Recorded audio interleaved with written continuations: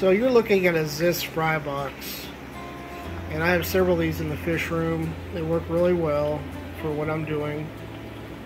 In this particular one, there's L519 plecos. They're currently on zucchini, in case you're curious. There's different models of the Ziss fry box. This particular one has a hard bottom, mesh sides, and then there's an air stone in the back pushing the air and oxygen, or air and water, into the tank. So this has worked fine for what I'm doing. I've been wanting to see if I can get an upgraded system, maybe something that's a little bit better than this. This has worked fine. One of the big things I don't like is when I'm doing water changes and the water level gets below the fry box.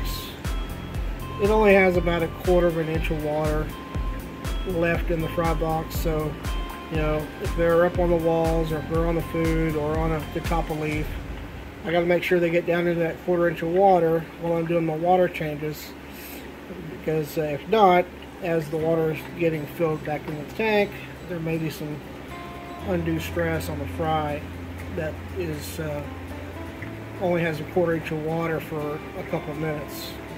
So anyway, decent setup, but I'm looking for a better system.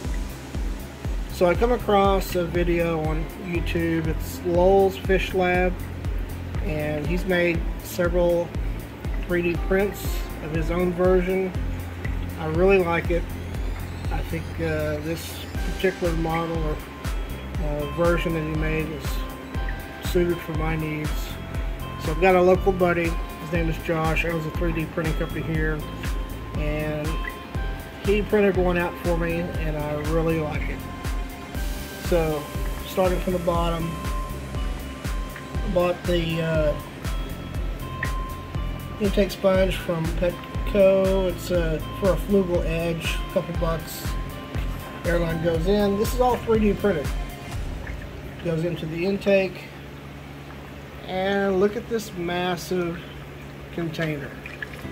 This is where the air and water come in. It's got a nice cap to stop the spray, but yet you still have a good amount of water going through. I don't know exactly what the capacity of this, but it's easily 2 to 3 quarts. And then the output, got a sponge on the output. Okay, there you go. On the output, stop the fry from getting out. And it's really nice. So I'm going to start having my friend print some off and switch it over to this new system. I think, you know, with the light directly above, I'll put some catappa leaves and some wood in here so they have a place to hide. And I think with the white bottom, the white sides, I can get my turkey baster in here, and I can really clean this area up really easy, pretty fast. And as I put my food in here, I can really watch them, whether it's maybe brine shrimp or some micro foods, to really watch them eat. And so I think going from the Ziss fry box to this 3D printed fry box is going to be a big upgrade. Tell me what you think.